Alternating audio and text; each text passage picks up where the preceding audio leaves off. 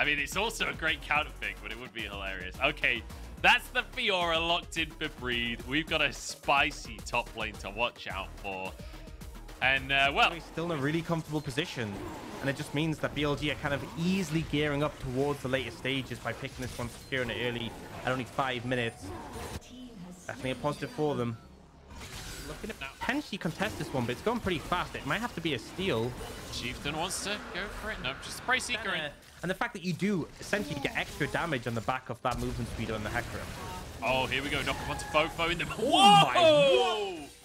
I'm genuinely speechless. Is this what you get from your most played champion being Rek'Sai? You just do more damage? Because I don't know, man. I didn't expect that much.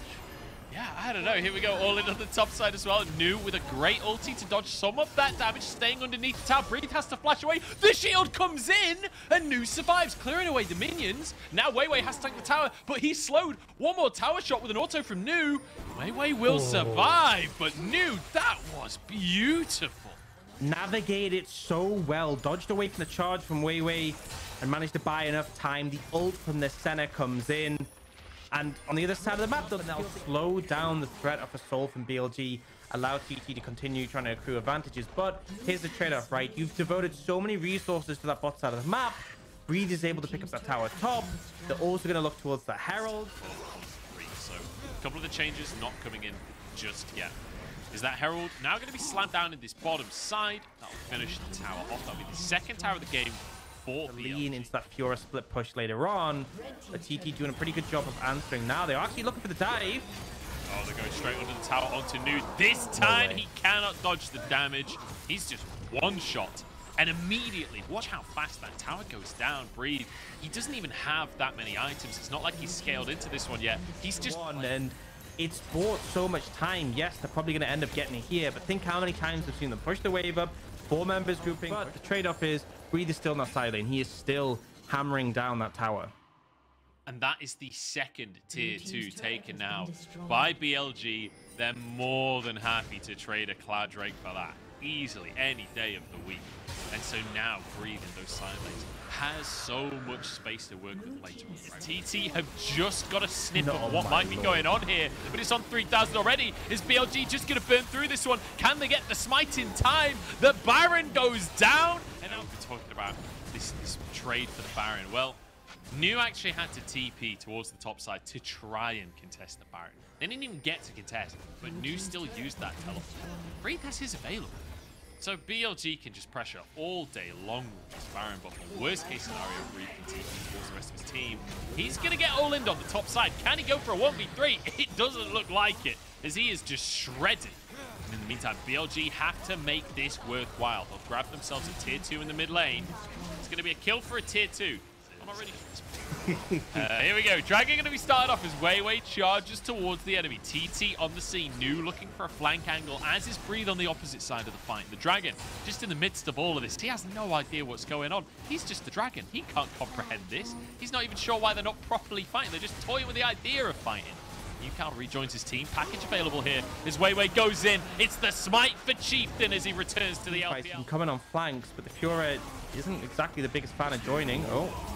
Well, I said I wanted them to go in. They've gone in. Southwind the target, but the shield keeps him alive for now. Now will just be a TP channeled and a disengage. You know, it was almost exciting. That's about as exciting as it gets, or is it? Because Doggo's making the plays. In they go. Flash forward from Doggo. But TT's still surviving. Finally, Yukal goes down, and a shockwave to pull him back into the fray. Fofo with one onto New. A massive fact in the success of BLG so far.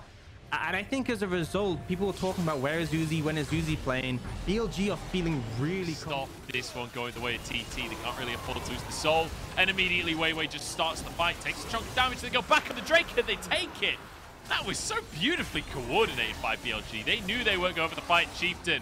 Oh, he's saved by Southwind. Last possible second. Kicked out once again. The shield is keeping him alive. And Chieftain walks away, at least for the time being. It is a sacrifice for Southwind, though, as the rest of BLG trying to chase down the Rek'Sai. It's a double for Breathe, and it's 5-2. Massive Baron wave, but again, Doggo over on the other side can just shred through these towers, especially with the Calibrum and Crescendum. It's the perfect combo for sieging onto these towers.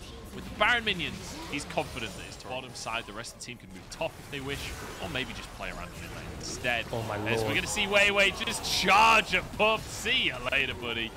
And that's surely going to be game. Yeah, didn't have the Tomkins there this time. Able to run down the center. Doesn't matter how many souls you have in that situation. And BLG just looking to close this one out pretty convincingly. TT still have 4 members to defend, but the gold advantage is so big right now. Yeah, I feel like we needed more Thunder Chad gameplay here. We did not get to see it. We got Winged speedy pounce.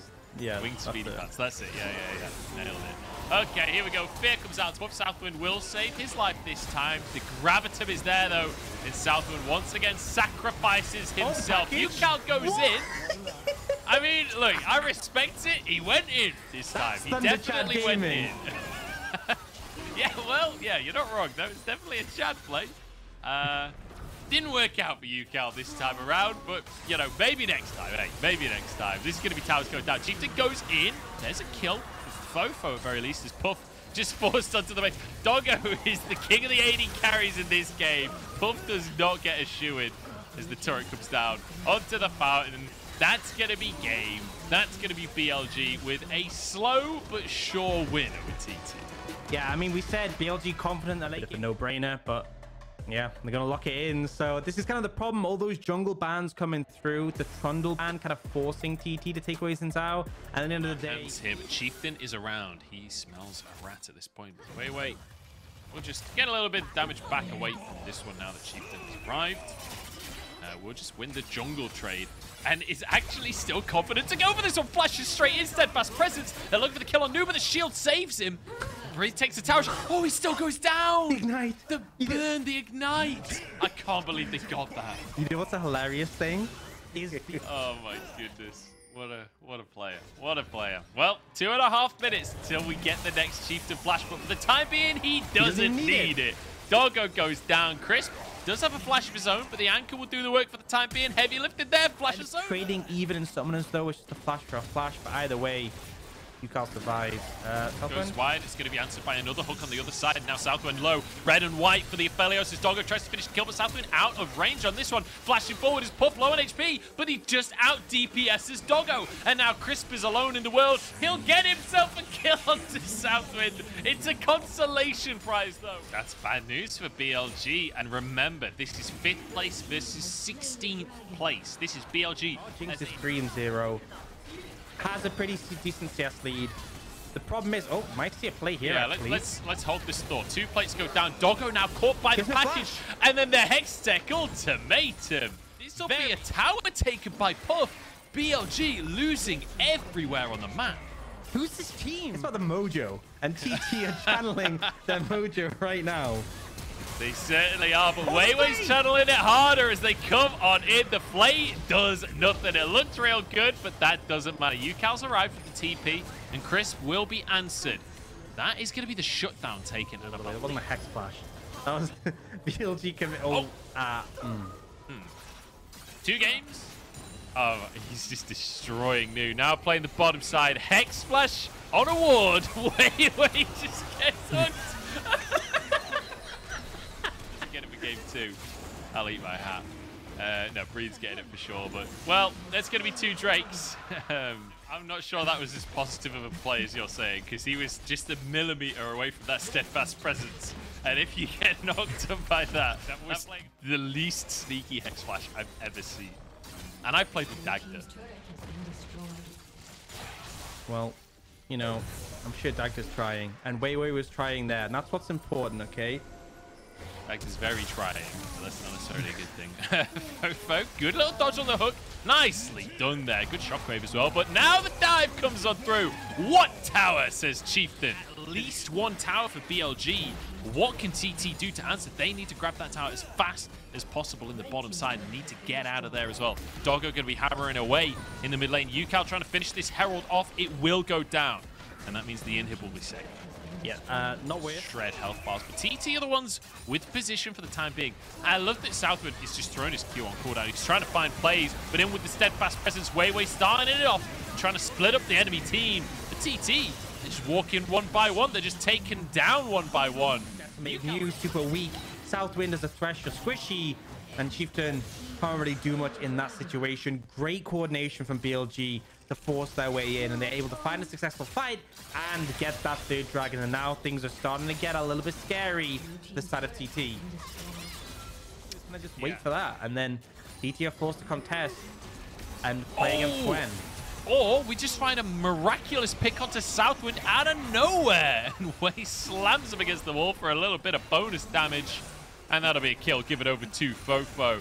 So forget your timer in the top left. The logistics of the situation can be brute force by the weight of an anchor. Doggo behind the play. As Wei flashes in once more. Doggo with the kill, and Chieftain left wondering what went wrong. Teeing off this game, and they can comfortably 2v1 the Baron as well. That'll be the objective taken, and that'll be, I'm guessing, about a 5k gold lead after the Baron's gone down as well.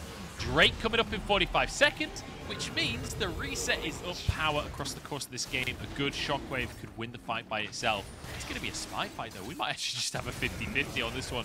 Dragon will reset. Hook goes wide from Crisp. He's getting fairly low on HP as Chieftain goes in, knocked up, and two of them are just knocked away from the play. Chieftain will finally go down, and the Dragon low taken out by Wei as Puff desperately tries to win the fight, but he's got a Gwen running at him. He's got to dodge everything, but actually the Thresh is there to save the day. Put up again if it wasn't the third time this series that it's happened. It has been pretty consistent. It's kind of impressive, honestly. Maybe he thinks he's playing Gwen and W will do something much nicer than it does. I don't know.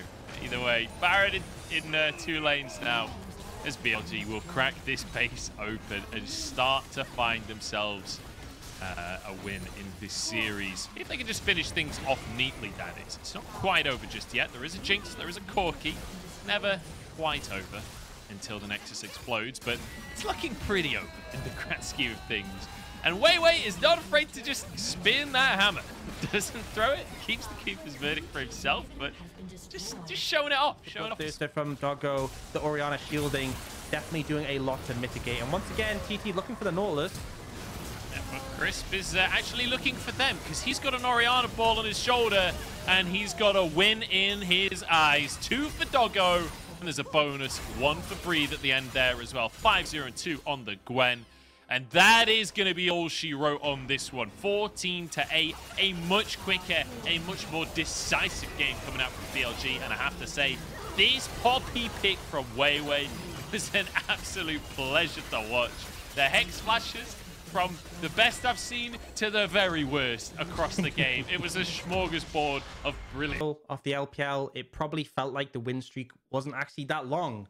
But unfortunately, it will end. TT still got that 1 win in the pocket, but I think it's just a hard matchup. And I think it's not just the fact it's a hard matchup in terms of it's a much better team, but also we talked a little bit coming into this about how often we see these teams both trying to lean to the later stages. And I feel like if you're facing a team with a similar sort of win con in how they play out games, but they're, you know, quite a bit stronger than you, it becomes very difficult. If you have a clash of styles, at least, then sometimes you can find that advantage in terms of strategy, but wasn't really to be found here. Yeah, bit of a difficult one for TT, both stylistically and just pound for pound. Like, people are talking about BLG as a super team. Nobody's mentioned the TT super team just yet, you know? Not yet. When you yet being the key word there. But, you know, Thunder Chad Gaming, they had some pretty Chad moments. That is for sure. So we can take that away. Chieftain, their flash over the wall to gank top lane. It didn't work, but it was Chad as hell, you know? And that's what I'm here for. That's what we want, right? We want that energy, them willing to give a fight and not just back down. But, you know, unfortunately it wasn't enough, but there were positives, right? Puff and Southwind, once again, just doesn't matter who they face up against, they will try and find those 2v2 kills, and they were pretty successful in this game. I think probably my biggest sore point was New had a pretty rough series overall on the Camille, but overall Breathe is a very accomplished player at punishing that 1v1 matchup. Yeah, and I mean, Breathe did an absurdly good job in the 1v1. Like, he was, what, 60 CS up at 12 minutes or something absolutely insane. He demolished New in the top lane. But props to Puff and Southwind in the bottom lane. who actually did a really good job in the 2v2. I think that's one thing that it would be really easy to walk away from this series and say, oh, BLG 2-0, not even look at the scoreboard in that. But actually, in the laning phases, Puff and Southwind had a really, really good series for themselves, consistently finding 2v2 wins and finding advantages over Doggo and Crisp, which is not something you would expect. You know, remember when we used to have All-Stars and we used to have that event where it'd be like the 2v2 in the isolated 2v2 game mode, where it'd be like in the Magma Core, whatever? Puff and Southwind were pretty good at that, right? If it was just about the lane battle, they definitely can flourish there. But I think the problem is, there's some points like in the mid game where we saw, you know, Southwind getting caught. We saw Puff getting caught in game 1. I think they just need to sharpen up on that a little bit more, but definitely still showing some of that talent they had from when they were on IG. Yeah, absolutely. And, you know, the hilarious thing is the other 2v2 that I would love to see in a Magma Chamber is like Jekyll of Baolan. Give me both of the XIG bot lanes, 2v2 Magma Chamber. I would pay good money to watch that series. That would be so much fun to watch. Why don't we get Magma Chamber? Why we were promised Magma Chamber years ago? When's it coming out? It was so good. It was so good. Especially as a Caitlyn main, that broke my heart that they cancelled the 1v1 game mode. I mean, I think they just realized it just wouldn't be fun, right? Because it'd be fun at first, don't get me wrong, and be exciting, but then you get to like a certain point where it would just be like every game is the same matchup and everyone just plays so sweaty and try hard. But definitely, I feel like having a fun map that people can choose. Like, I'd love to just play like a bit of 2v2 Magma. Me and you, Joe, 2v2 Magma Chamber. Man, would be world champions potentially. Probably not, but close. Think of the potential Hex Flash shenanigans, you know? Exactly. We could do a little LPL caster tournament. The guys in America have to come